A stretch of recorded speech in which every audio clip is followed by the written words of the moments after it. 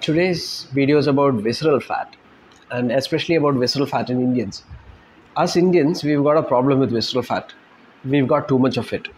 So there's a phenotype, there's an acronym for it. It's called TOFI. TOFI. It's thin on the outside, fat on the inside. So you'll notice that quite a few of us Indians, we tend to look very lean, but we get heart attacks quite early. So you'll have people talking about, oh, he looked quite fit and thin, but he's developed a sudden heart attack. Now that's because of this problem, our problem with visceral fat. Now the theory is that Indians have been through several generations of famine and starvation. So our genetics have been trained to become more efficient with storing calories. So it's called the thrifty gene hypothesis. So what our genetics is supposed to be doing these days is it's preparing for a famine that never comes. We've got an excess of food these days, and we're not in famine anymore. So our body starts to store fat and it never gets rid of it. Now there's two places where the fat is normally stored. One is under your skin and the other is around your organs, which is called visceral fat. Now the visceral fat used to be helpful in the evolutionary past. Now it's a problem because all we're doing is storing. We're not letting it empty out. So why is it there? So when there's an excess of calories, the body needs to store it for the future, like I said earlier. And visceral fat is very active in the sense that it absorbs fast and it releases fast. You just have to give it a chance to release that store of fat. What happens when you start to continuously store into visceral fat? It gets to its limit. It gets filled up. And once it's filled up, the fat cells can't take any more of that load of fat, and it starts to get inflamed. And the inflammation of the visceral fat is then what triggers the cascade of disease that happens later on, like heart disease, strokes, dementia, accelerated aging, osteoarthritis, even loss of muscle mass. So there's what's called sarcopenic obesity, which sarcopenia means loss of muscle mass, and obesity is obesity, fatness. So even sarcopenic obesity is thought to be mediated by the neurochemical mediators that are released by visceral fat. That's also a theory. There are still studies being performed on that. Now, so why is it harmful? It's harmful because of this inflammatory effect it has on the rest of the body, the way it raises insulin resistance, the way it causes increased lipids and triglycerides in the blood. So all of this, it can cause, that's how it causes problems, that's how it causes disease. So we'll go back to the original question. Why do we have so much of it around the viscera? So the first thing is we are eating too much. We're eating too much energy. We're consuming too many calories. And most of the calories come in the form of fat and carbohydrates. And in the case of most health conscious Indians, it's mostly carbohydrates. They're not loading up on fat. So if you take a lot of grain-based carbohydrates, if you take a lot of refined carbohydrates, flour-based foods, sugar, you're going to end up with a lot of visceral fat.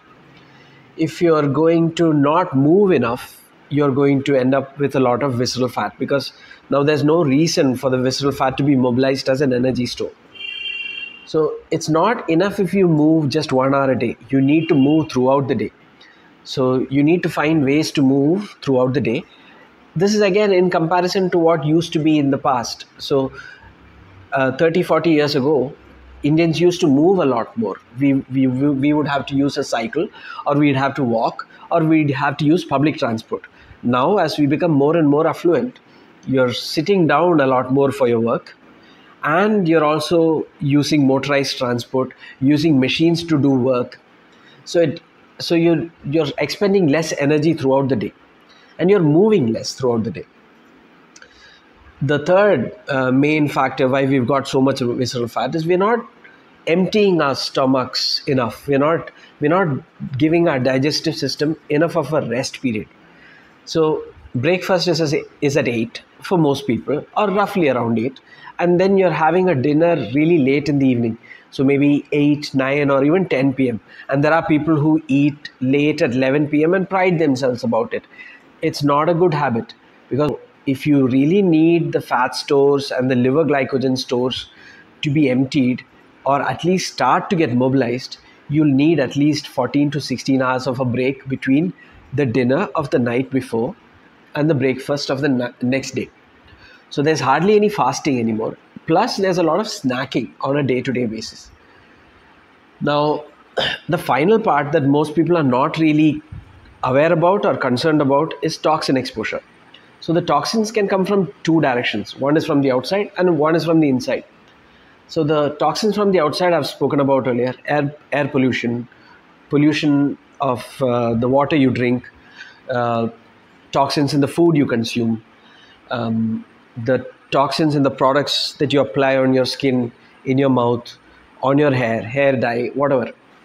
So all of these get absorbed, and when there's a big toxic load and your body can't get rid of that big toxic load, the body tends to try and store it in a safe place before it can be disposed of finally.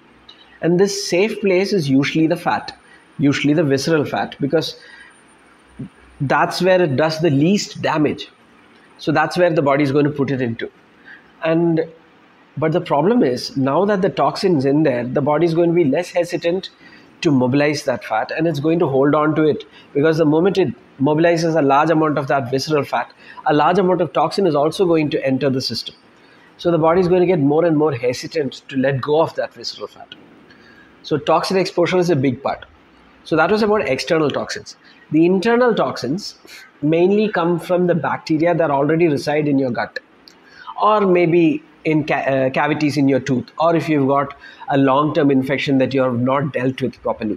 So these toxins will also enter your system, and they need to be safely sequestered or stored till when you clear that infection, until when you can get rid of those toxins. So these toxins need to be dealt with too.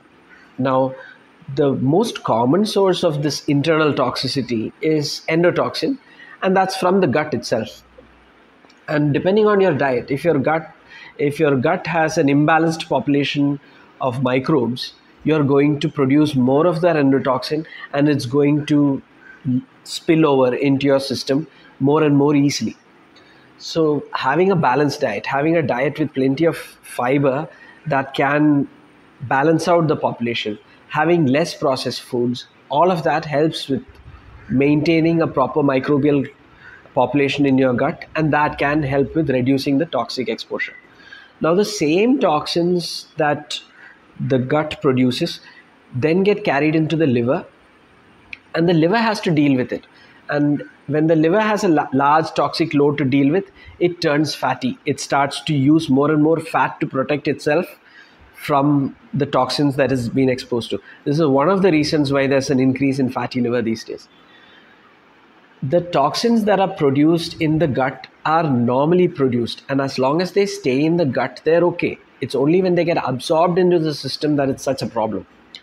Now, if you eliminate the food that you consume fast enough, you're not going to let that toxin spill over. So having constipation puts you at risk for greater endotoxemia, having that toxin enter your system, having more of that toxin absorbed.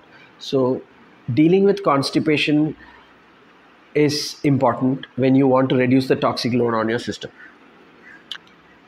If your next question is going to be, how do I reduce my visceral fat? All you need to do is reverse engineer what I talked about earlier.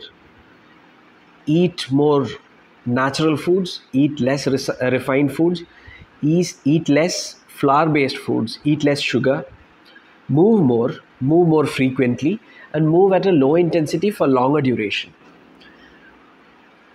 Try and incorporate fasting into your daily routine, and try and minimize the exposure to toxins, external environmental toxins and the toxins from inside, which includes, so you can reduce exposure to internal toxins by making your diet is balanced and it has a good amount of fiber, and by dealing with constipation in a serious manner. not simply neglecting it. So these are all easy ways in which you can reduce visceral fat. So I'm just giving you a broad outline. If you've got more specific questions that I can't answer in a single comment, I'll put up a follow-up video. So, and if you've got questions, put them in the comments. Thank you for listening.